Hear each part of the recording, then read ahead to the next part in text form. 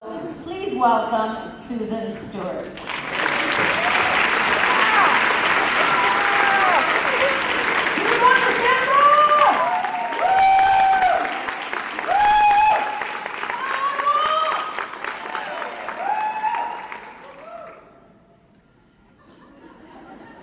So just in case anyone is sitting in the audience right now thinking to themselves, so what's with the Ellen DeGeneres knockoff as our final speaker of the day? Just in case anyone was thinking that, or perhaps whispering it to the person beside them. I see you. Just in case there's any confusion about my identity, I think I'll start things off by reintroducing myself. My name is Susan Stewart. I live in Toronto, but I come in peace. Namaste. I write and speak about seeing the lighter side of life, and I'm very passionate about this topic because given all of the adversity that we face and how often things don't go according to plan, and the many challenging people that we have to deal with, it can be very easy to take things too seriously and get all up in our head and get stressed out. Yeah, I just think in light of all of life's challenges and complexities, it is so important for us to see the humor in things as much as possible and have a positive outlook. Because let's admit it, life is no fairy tale. If you lose your shoe at midnight, that just means you're drunk. I mean, I'm a comedian, so I love the truth. Oh, I'm always seeking out what's true. What's true for all of us? What's true about this human experience? What's true about life? And what's true about life is that it can sometimes just be really tough. Yeah, I mean, life can break your heart. It can turn your world upside down. I mean, I don't know about you, but I've thought about running away way more as an adult than I did as a kid. I do think it would be cool to be a kid again, though, yeah. I could take really long naps and everyone would be just so proud of me. Right? Like a toddler wakes up from a nap and there's some kind of like hero, like a superstar, like a saint, and everybody goes crazy, right? They're like, look who's up from her nap! Yeah, who's a good girl? Who's a big girl? Right? Like a middle-aged woman tells people she's had a nap and everyone's like, isn't that nice for you? Isn't it lovely that you have so much extra time on your hands? Right? Everybody's all Judge Judy. Yeah, be nice to be a kid again. But actually, you know, being an adult is pretty easy, right? When you think about it, it is pretty easy, actually. You just feel tired all the time. And then you tell people how tired you are. And then people tell you how tired they are. Pretty simple, actually. Are you tired? Hey guys, hey, you tired? Yeah, I'm tired. I'm tired. Sure, we're tired. I think a lot of us are tired because of stress. Right? I think stress is one of the main reasons we deal with a lot of fatigue. And I think stress makes us tired for like two different reasons. The first reason is what I call the brain drain. Because it takes a lot of energy to sustain all that negative ranting and raving, all that negative chatter that can go on in our heads.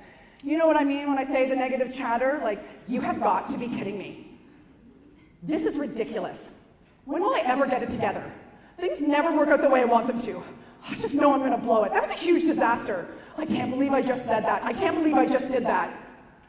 I have absolutely no idea what I am doing, and people are soon going to start figuring it out.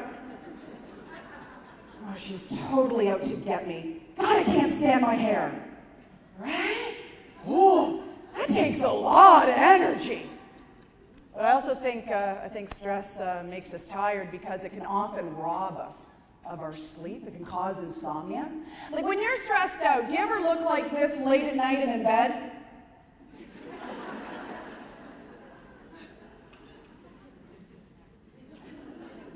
Right, because you're thinking about something that happened that day, right? You were playing that thing over and over and over again, right? You're like, what did she mean when she said she liked my outfit?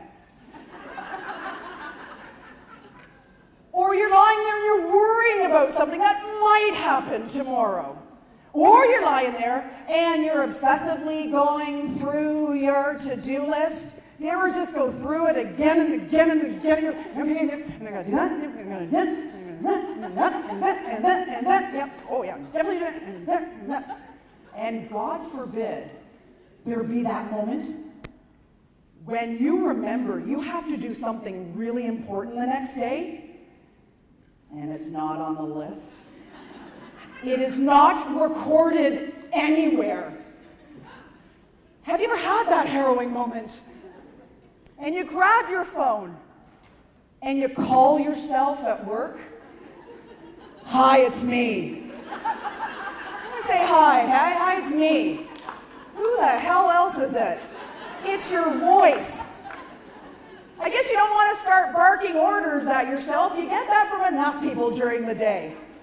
Okay, listen up. Listen up, if we don't do this today, we're screwed. Okay, bye. Have a nice day, bye. It's always hi and bye. Now I know, some of you are sitting there right now thinking, whoa, boy, this girl's got to update her material. Pretty dated. Right? I'm sure a lot of you are sitting here right now, you know, thinking to yourself or whispering to yourself, oh, I'm not calling myself at work. I'm not calling myself at work. I'm emailing myself. Ladies and gentlemen, we are emailing ourselves, which I guess is fine unless we start replying. Like, oh, hi, Susan. Thanks so much for the reminder. Kind regards, Susan. Send. Oh, crap, I forgot to copy myself. A lot to do. We're busy, right? So busy. You're busy?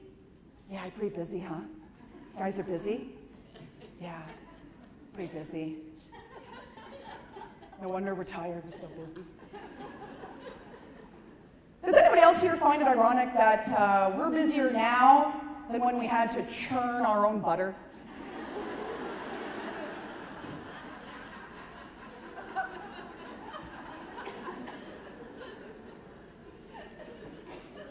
I mean, I get it, we're busy, but you gotta admit, it's pretty wild. I mean, here we are in 2018. There's pretty much an app for everything. I can pay for my parking on my phone. I can order my groceries online. How are we busier than the pioneers? Do you remember the pioneers? Yeah, they were constantly doing things all day long just to survive. If they wanted anything, they first had to make it. Yeah, how are we busier than that? And there they were, like building their own homes, growing their own food, sewing and knitting their own clothing. They even had to make their own candles. And not for the sexy reasons. Oh, they weren't making candles to like set a mood or create an atmosphere. No, they were making candles so they wouldn't, walk into a wall late at night. So they could make their way to the bedroom. Yeah, I mean, those were busy people. Those were busy times. But the thing is, those pioneers, they didn't have to deal with emails. Right? They didn't have to, maintain their online presence. They didn't have to do status updates. When a pioneer was churning their butter, they weren't churning their butter with one hand and taking a selfie with the other. No, at least they could focus on one thing at a time. I don't know about you, but I'm getting jealous of the pioneers. Man, busy but very simple times. We will stare at everybody's posts, right? Don't we love staring at everybody's photos on Instagram and Facebook? Oh yeah. But we don't want to talk to them. We don't want to talk to these people. Oh no, because we're busy. Guys, I have this lovely iPhone, and the thing that I hardly ever use it for is to call people. Like, when my phone starts ringing, I actually don't know what to do. It kind of stops me dead in my tracks. I'm kind of paralyzed. And the thing is I don't want to pick up. I don't want to pick up, because I don't know what I'm getting myself into. And I don't have time to find out. You know what? I think it's amazing that, like, I don't know what it was, 30 years ago or so, you know, before there was call display. Do you remember, is anyone here old enough to remember when there wasn't call display? That was back when your phone was that thing attached to the kitchen wall. Isn't that amazing? Amazing that we had no idea who was calling us. And somehow we were fine with that, right? It'd be ringing over there. We're like, oh, okay, real willy-nilly, like, hello? Right? All ready for anything. Yeah, we didn't know who it was, what they wanted, or how long we were going to be talking to them. We're like, hello? Oh, such brave souls. I'm not willing to take that risk. No way. I'm way too busy to have a conversation with you about how you've started meal prepping. No time for that, right? I got a long to-do list. You are not a task in my iCal, right? Yeah, so I love texting people. Do I have any fellow texters here in the crowd? You texting? Favorite mode of communication for me, guys. Oh, I love texting people. But you know what the worst is? Is when I text someone and they call me back. Have you ever had that harrowing moment? You're like, was my text not a clear message? A clear indication that I don't want to talk? But you gotta answer, right? Because they know you're holding your phone. You just friggin' texted them. And you're like, hi, great. Oh, you're vegan now too. Oh, I'm gluten-free. Amazing. You better get prepping. Yeah, I love texting people. I do. It's my favorite way to just, touch base, keep in touch. But there are those times when you do have to call someone, right? Like, it's not appropriate to be discussing a certain matter in an email or a text message. You know those moments. You know when you gotta call them. And I grab my phone, and I dial their number, and as it's ringing, I do the prayer. Anybody else here doing the voicemail prayer? Please don't pick up, please don't pick up, please don't pick up. One more ring and I'm a free woman! Do you ever strategically call someone's landline when you're pretty sure they're going to be out somewhere? But sometimes that plan messes up, right? And they answer and you're like, oh, hi, I didn't think you'd be home. Crap, devious plan revealed. Now I know what you're thinking again. You're like, whoa, who's got a landline? Who the hell has a landline? Okay, raise your hands, show me. If you've gotten rid of your landline, you just got smartphones at home. Let's see it. Loud and proud, sisters and brothers. Yeah, that's like 2/3 of the room, which is cool. But the thing is, you can't hang up on people like you used to, huh? Like when someone really ticks you off in a phone conversation, gone are the days of smashing down the receiver, making it ring in their ear. Yeah, it's just not the same when you try to violently press end call. Right, no matter what you do, it just goes silent. And the person on the other end assumes that the cell signal dropped, and they call you back. It's quite a paradox, hey? These mini computers that we're walking around with, holding in our hands. right? Because they provide a ton of convenience, right? But the thing is, they're also a huge distraction. Huge obsession. Like, guys, do you ever wish your partner would look at you the way that they look at their phone? Right? It's like,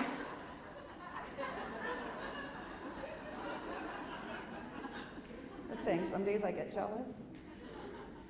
Well, you don't gotta laugh. No, I'm not the boss of you. You don't gotta laugh. It's just that you can. You always can. It's always an option. See, that's the freedom of choice that we were born with. We were born free. We're always free to choose how we're going to view something, think about something. Right? Something happens in our personal and professional life, you can tell yourself anything. Yeah, we're always free to choose how we're going to interpret and respond to our circumstances. Oh yeah, we're so free. Now, while we were born with this lovely freedom of choice, I think it's also important to acknowledge that there are many things in life that dare us to complain, dare us to take things way too seriously, and get all up in our head, and get stressed out, and go down that rabbit hole. Oh sure, there's lots of things. Like, for example, people. Anybody else here get stressed out by the fact that you have to share the planet with other human beings? Yeah, that can be tough some days. I'm into anti-stalking. Yep, learning someone's daily routine in order to avoid them.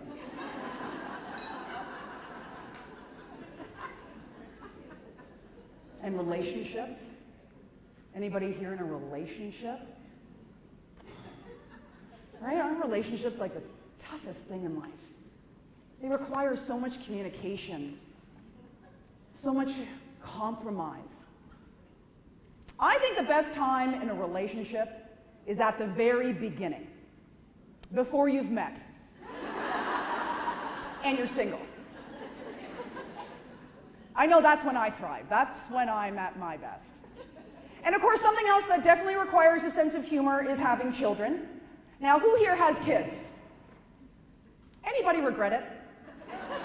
Yeah, close your eyes, raise your hands. Oh, come on.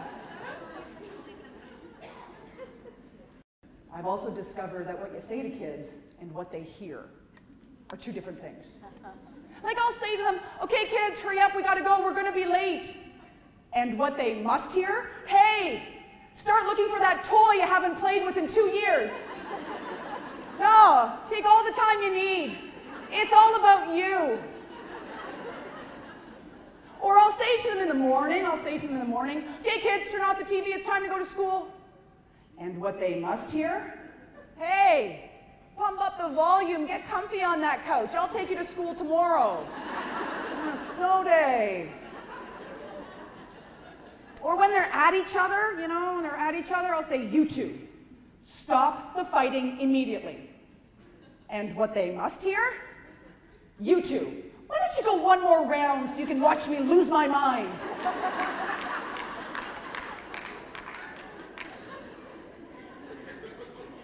I've also discovered that kids get really thirsty when you put them to bed. They haven't thought about or talked about water all day. But now that you're trying to get them to go to sleep, the most intense dehydration sets in. They're like,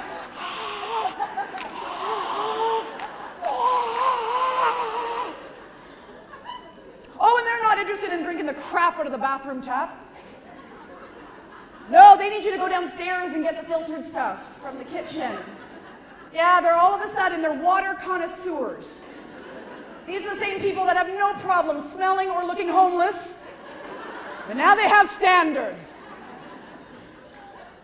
I've also discovered that a kid will run around for hours playing a sport or playing with their friends, but just try to get them to walk somewhere. Oh, go ahead and try. I've also discovered that kids ask a lot of questions. Oh, it's constant. Like the other day, the 8-year-old boy asked me what normal is. I told him it was a setting on the dryer. Boom, done. Next question. I am getting the hang of this. Oh, but the thing is, and this is actually something I was not prepared for, but kids really wreck the romance, hey? Come on, let's go there. Yeah, like, there's just nothing really sexy about having the kids around. No, like, it's really tough to, like, feel in the mood after a night of math homework meltdowns and arguments over screen time. Yeah, I've come to the conclusion that having kids around is like always feeling fat or forgetting to shave my legs every day. I know couples with kids, when they split up, I know they say that it isn't the kid's fault. But, I mean, come on. Come on. Come on. Before those kids came along, that couple had way more fun, freedom, energy, money, sex. Oh, yeah. Now, I still think it's important to lie to the children and tell them it isn't their fault. But I think it's also equally important to understand where to lay blame. I don't know, right? They're just like, they take so much, eh? I call them the little takers. Oh, they take everything from you. As I see it, having children is like being in a relationship that's 95% struggle and 5% enjoyment. Now, if you had a friend who was in a relationship that made her angry and frustrated most of the time, oh, you'd sit her down, wouldn't you? You'd have that talk, be like, girl, you gotta go. You gotta move on. You gotta pack your bags and go. You deserve better, right? I mean, really, honestly, all my friends with kids, they rarely want to get together and knock back a few bottles of wine to celebrate how great it is being a mother. No, they get mom drunk. You guys know what I mean when I say mom drunk? Because you get mom drunk? Yeah, they manically pound back cocktails because they're so excited to be out of the house and away from their children. And the hysteria makes them hammered in like half an hour. And they're like, let's build a human pyramid! At my age, I'm not interested in like getting out there again. No, please, I don't even like to like go out at night. Right, at my age, I don't even like to go out late. No, if you want to get me out early, yeah, you gotta like get me out like 5 o'clock, feed me appetizers, just pray to God I last. Oh yeah, I mean that's the thing. That's the thing about me getting older is that I'd rather stay home than go out. Has that happened for you? Like when I was young, I was always out, right? Didn't matter the night of the week, right? I had FOMO. You know FOMO, fear of missing out. Oh yeah, big time FOMO. Now that I'm older, I love staying home. I got JOMO. Joy of missing out. You know they say go big or go home, like going home's a bad thing? I'm like, hell's yeah, I'm going home. And I'm going to take a nap when I get there. I don't know what's happened to me, it's weird. Like I love going to bed early. I love not leaving the house. I love not going to the party. Basically, my childhood punishments have become my adult goals. I can't believe there was a time in my life that I pulled all-nighters. Guys, I have a problem pulling all-dayers. Like, honestly, I recently caught myself saying, oh, it's 8:30. Do you really want to start a movie this late? We're not going to make it. I'm actually thinking about starting my own reality show. Girls Gone Mild. And people will just watch me sit on my couch watching Netflix. You guys have had a good day? That's good, that's good, that's good. You're ready to have a cocktail probably, right? That's the thing though, that's the thing, is when I do go out, and I do sometimes still go out, the thing is, when I do go out, I know to avoid certain drinks, And I actually do. I actually do. It's like, oh, no tequila shot for me, thank you. Who is that person expressing self-awareness and implementing boundaries? And if I roll a joint, it's in my ankle. What happened to me? What happened? Oh yeah, you want to talk about body parts? I used to have a left knee and a right knee. Now I have a good knee and a bad knee. And while I got all you women here, I'm going to say it. I'm going to say it. Ever since turning 40, my cycle is all different. Oh yeah, I mean my PMS is, it's intense now. It never used to be like this. Like I'm highly emotional, lots of tears and the rage. Now, thankfully, I conceal my PMS by remaining psychotic all the time. So nobody knows what's going on. And here's the thing too, is I can feel myself ovulating. This has just happened in the last couple of years. I can feel when it's going on. I used to only know that I was ovulating by the date in the calendar, right where I was in my cycle. Now I know. Because I can feel it. Like I actually have like bloating and cramping. It's like a sneak preview. So I asked my doctor about this. I was like, what's with the physical sensations of ovulation? And she said, oh, well, the reason you're feeling ovulation is because your body is squeezing out the last few eggs.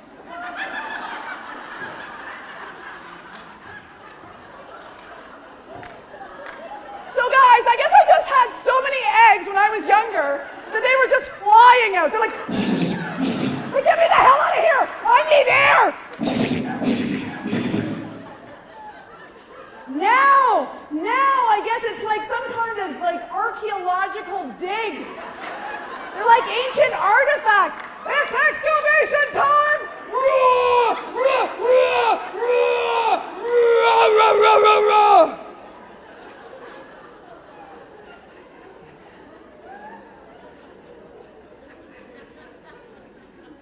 Okay, dudes, it's almost over. And like, I got one more thing. Stay with me! And my boobs. Almost over. It's almost over. But my boobs, they'll just start randomly aching on any given day, and I have absolutely no idea. It's like, what is it, girl? Is a storm coming? Little Timmy fell down the well? What happened to me? And here's the thing too, is like when I laugh really hard,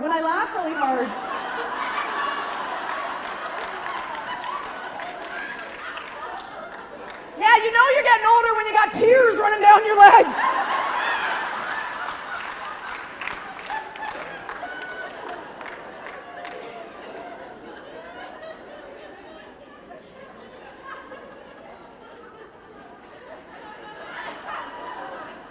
It's amazing to see, so many women together, all in one room.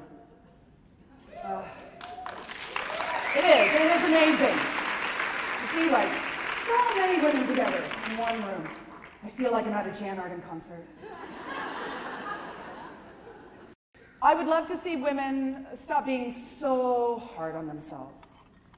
When women meet up with their imperfections like any other human being, I would just like to see women stop, beating themselves up or putting themselves down. I'd love to see more women just get in their own corner and talk to themselves like any friend would. I mean, really honestly, and I really just wanted to be honest about my perception of this, but really, it troubles me. So many women, quite honestly, think they're pieces of shit. And then there's so many men who think they have it all together. And the irony is, now stay with me, men, this is more of a comment on the women. And when I say that there's so many women who think they're pieces of shit, what I'm really trying to get at is that I'm troubled by how so many women still carry around the guilt because they're not perfect. They're not the perfect wife or the partner. They're not the perfect mother or perfect daughter or friend. And so many women, they still just don't think they're doing enough. You know, we're constantly thinking that we're not doing enough in our careers or in our, in our personal lives. And we can't take a compliment. We women still have so much trouble taking a compliment. When someone says something positive to you, own it. You know, have some of that swagger that so many men seem to have so easily. Right? Rather than the self-deprecation act, what about owning? Owning your knowledge, your talent, maybe your beauty. Have a little bit of swagger, you know? Really, like when you think about it, like you tell a woman, you know, that you like her hair, and she's like, ah, I hate this cut. I'm so overdue to get my roots done. Think about shaving my head. It's like, you tell a man that you like his haircut, and he's like, thanks. My wife sent me to some new fancy salon. Cost me a goddamn fortune, but I think it was worth it. You want to touch it? Or you tell a woman that you like her outfit, right? And she's like, oh.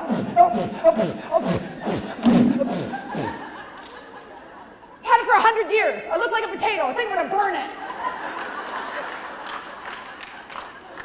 You tell a man that you like his outfit, he's like, thanks.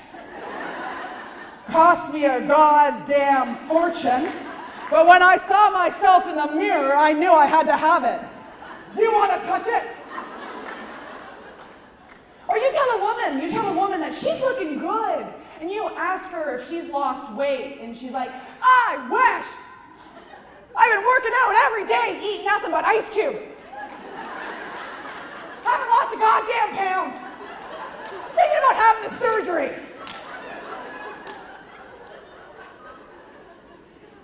You tell a man that he's looking good and you ask him if he's lost weight. He's like, thanks for noticing. Switch to diet pop. Yeah, still eating the same crap as I always have. Haven't been working out, the pounds are just flying off. And then he laughs. Piece of shit. We women, we don't want to take a compliment. We have a real hard time taking a compliment, but we work very hard to get one. The other day, I watched a YouTube video of a woman teaching the fine art of contouring. Yes, hello and welcome. Okay, so we're going to start off by applying a very light shade of foundation here and here and here and here and here. Okay, so now we're going to apply a dark shade of foundation here and here and here and here and here. Now we're going to apply a really light shade of foundation here and here and here and here and here. Now we're going to take this stick and we're going to draw lines on our face here and here and here and here and here. And once girlfriend had her war paint on, she looked like she was going to break out into a tribal dance and go off out into battle. After 2.5 hours and 28 layers of foundation, she looked the same. Right? Like women, we have a bit of a warped perception of our bodies, of our beauty. Like guys, do you ever wish you were as fat as when you first thought you were fat?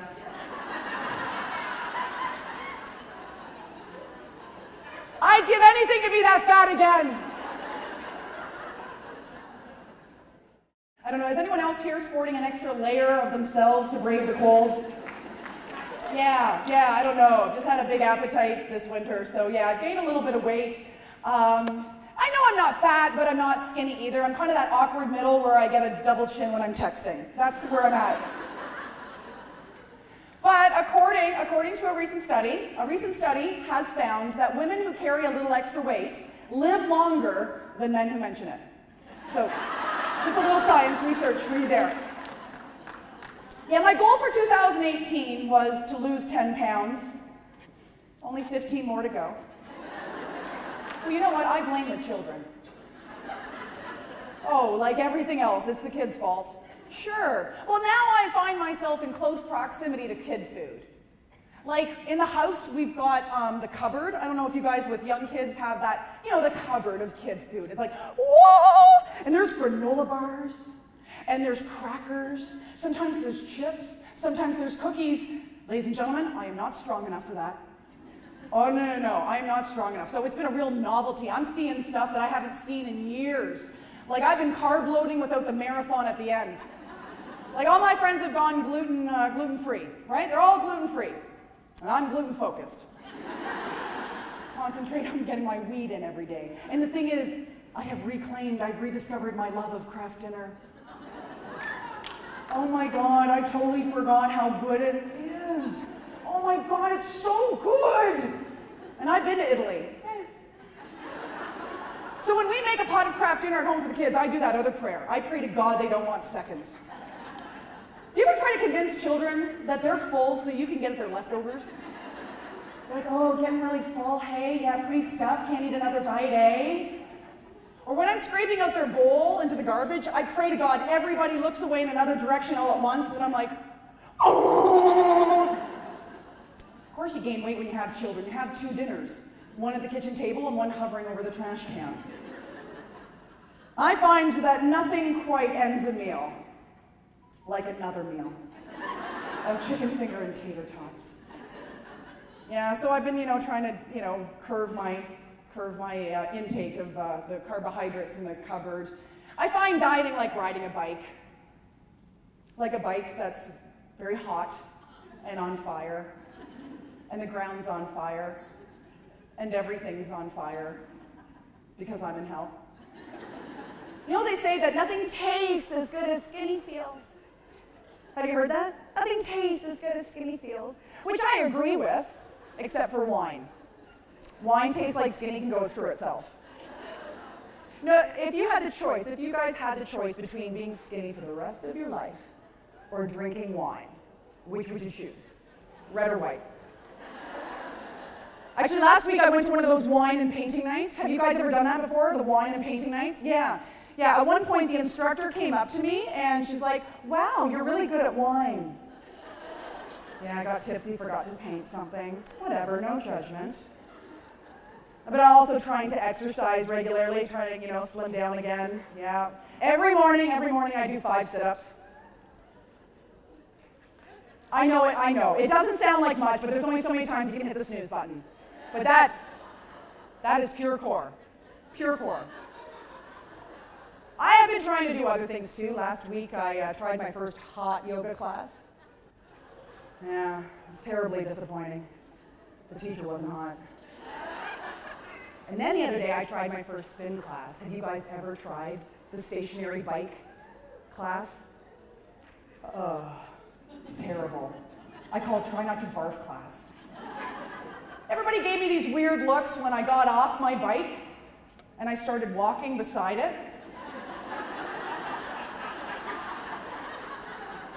Well, we were going up a hill. And then they laughed at my helmet. Skinny bitches. I do think exercise would be far more fulfilling if calories screamed when you burned them. Hey, I could get into a few squats then, right?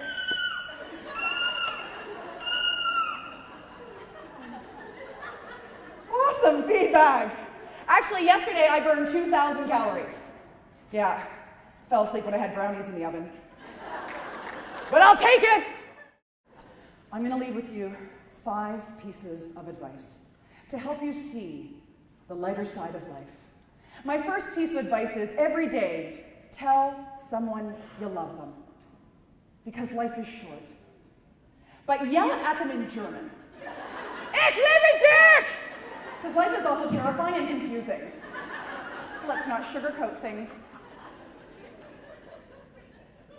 2, don't try to please everybody. No matter what you do, you can't please everybody. You're not pizza. It's important to view yourself in a positive light. The other day I was at the dentist and he suggested that I get a crown.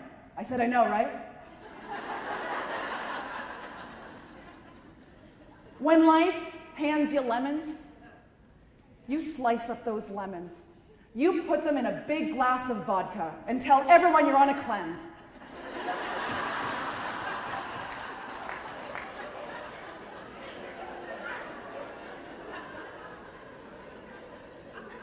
And if your cup is half full, you need a better bra. Thanks, guys. Have a great day. Thank you very much.